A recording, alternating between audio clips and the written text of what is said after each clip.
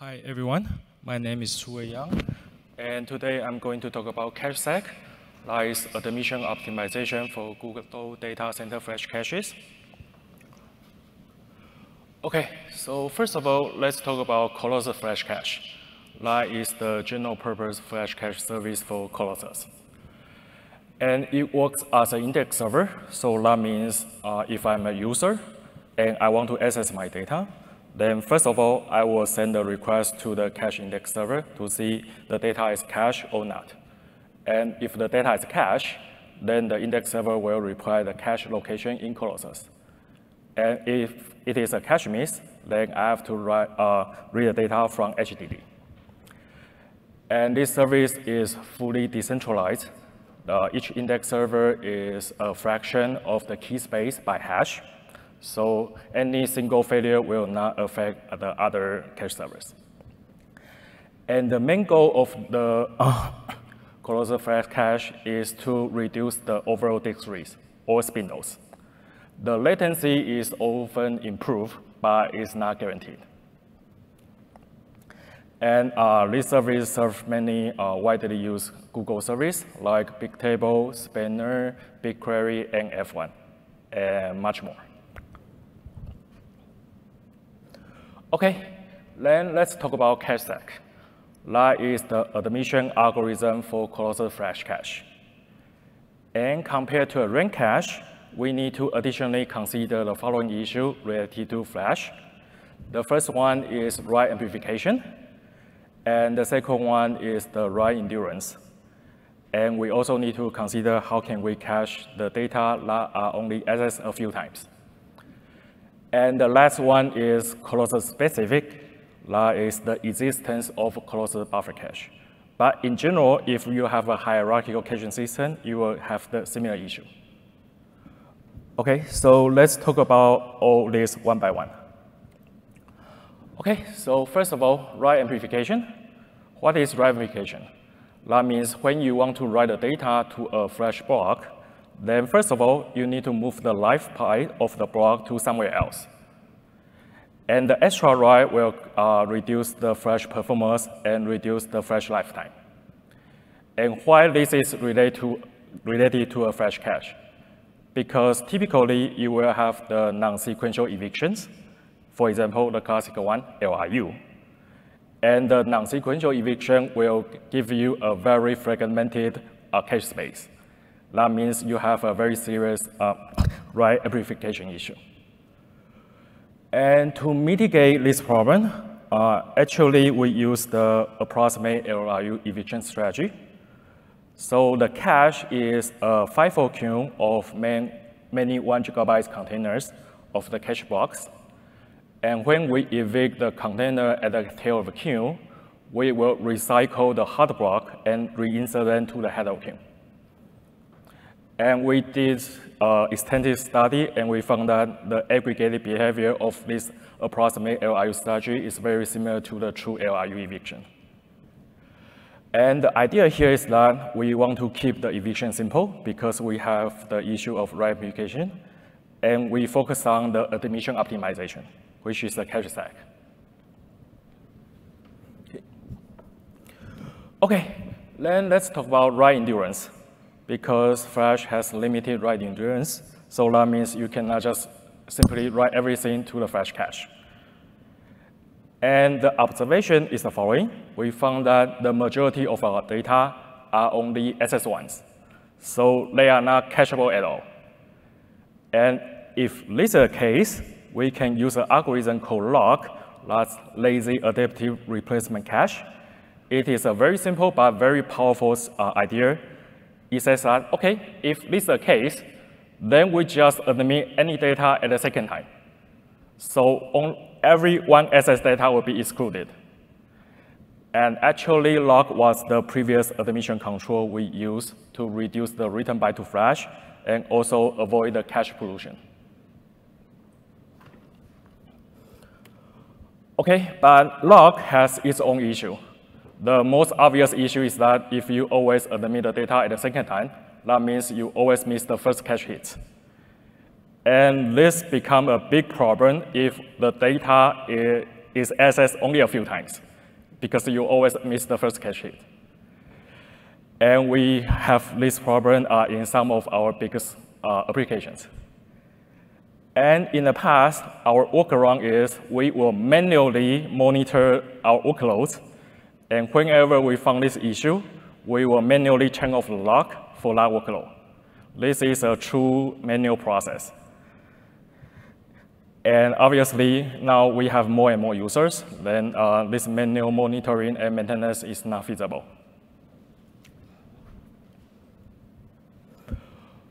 Okay, then let's talk about Colossus buffer cache.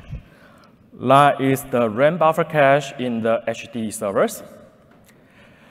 Okay, so that means if I have an SS, and the SS is a cache miss in the flash cache, but it is a cache hit in the buffer cache, then I don't cause any extra disk read. I'm still safe. And because this exists long before the existence of Colossus buffer cache, many workloads already heavily utilize this buffer cache. And why this is related to our flash cache? Because it's possible that if you don't design your flash cache algorithm carefully, then you can find the issue that you can have a cache algorithm that gives you a very high cache hit rate, but it also have a very high disk read rate. So the high cache hit rate won't help you at all. Okay, then let's talk about the CacheSack model. That is the admission optimization to minimize the overall cost of disk reads and the flash write. And what we want to do is the following. We want to partition our traffic into several categories. And what do you mean by a category?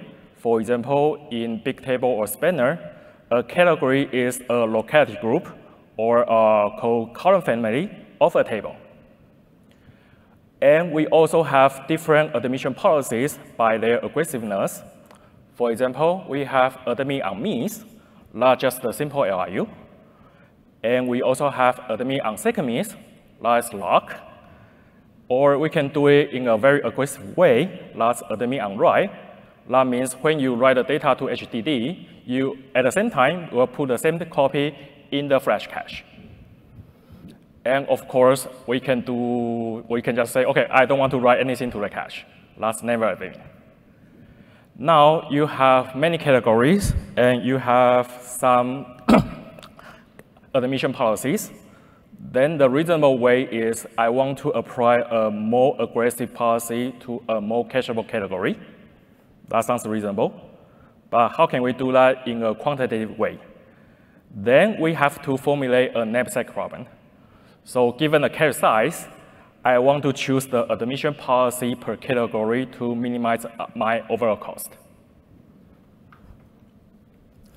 Okay, so before we go to the optimization, we need to have a model. So let's use simple LRU or admin on miss as an example.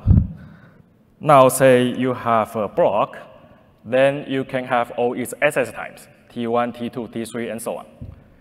And once you have the SS times, you can compute all the interarrival times, not just Ti minus Ti minus 1. Now, let's assume that we know the cache retention time, that's capital D. That is the duration of the block that can stay in an LRU cache without any SSEs. Then once you define this quantity, you can classify all your interarrival times. First, if your interarrival time less than the retention time, that means the SS arrived before the data leaves the cache. So that is the cache hit. And because this is an LRU cache, you will move the block to the head of queue. On the other hand, if the interarrival time is greater than the cache retention time, then your SS arrive after the block leaves the cache. That's a cache miss. And if this is a simple LRU, that means whenever you have a cache miss, you should write the data to the flash. That causes the flash write. And remember, we have the Colossus buffer cache. So whenever we have a cache miss in flash cache, we also run the buffer cache simulator to see whether it is also a cache miss in buffer cache. Okay, then let's talk about the optimization. So by doing this model, we can compute all the quantities we want, the spindle, the disk width, the flash write, and also the cache usage. And then we additionally allow fractional policies. That means in the same category, for example, I can apply LARC to 30% of the block in this category, and then apply never a limit to another 10% of the block in the same category, so on and so forth. Then I can formulate a fractional knapsack problem. So what I want to do is to find the optimal fraction per policy per category to minimize the overall cost. In this case, that's the disk read plus the written bytes with the cache capacity constraint. And the good thing here is the fractional knapsack can be solved very efficiently by using a greedy algorithm. That is in contrast to the combinatorial knapsack that is NP hard. Okay, so this sounds very nice, but the problem is that the fractional knapsack problem only for the given cache retention time. But in reality, how come you can know the cache retention time in advance? So to find the global optimal, you need to solve the same knapsack problem for all the possible cache retention times. And in production, we have 127 cache retention times from 15 minutes to 16 days with 6% increments. And in the past, we also try 255 cache retention times. This is 3% increment. So you have a better granularity. And we found that two have very similar results. So we go with the last values because you just use half a RAM. OK, so we have put this in production. So CacheSack is also fully decentralized. It requires only the information received by a single index server. And the failure of a single server won't impact others. And because we can solve the knapsack problem very efficiently, it can run in real time and just use a fraction of the resource of an index server. And to get the inter-arrival times, we have a ghost cache, that is a lookup table for all the last access time of every data entry. Okay? And we run the entire optimization every 5 minutes and use the latest result to make the admission decisions. Okay, lesson learned. We found a few things. First of all, we found that if we tell the user that all the configuration will be done automatically, then we found that users are more willing to use our service. And second, this experiment infrastructure greatly helped the feature development because the entire system is fully decentralized. So that means I can always use a small set of cache index server to run my experiment in production. And no matter what I did, I won't scoop up the entire system. And actually, before the full deployment, we run the CacheSack as an experiment for a few months. And most of the issues were identified during that stage. And finally, this model is highly introspectable. So that means the DVs and SRE can fully understand the model. So after the initial deployment, and we just give everything to them, and the new feature and the maintenance are totally done by them without any assistance from us. Okay, then let's see the comparison in production. As I say, this is a fully decentralized system. So each index server represents a fraction of the key space by hash.